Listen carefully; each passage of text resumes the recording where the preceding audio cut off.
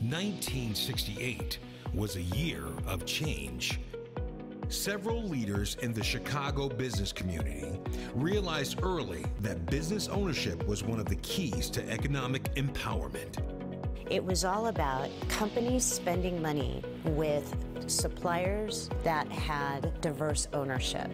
AT&T was one of the first American Fortune 100 corporations to see the power of inclusiveness. The $12 million contract signed in 1989 was a dramatic move into an inclusive future for minority businesses. In 1994, AT&T spends a record high of $1 billion with minority and women-owned business enterprise. We are top 5, if not top 2 companies in the nation for overall spend. We're really proud of that. The $1 Billion Roundtable was created to recognize and celebrate corporations that achieved spending of at least $1 billion with minority and women-owned businesses.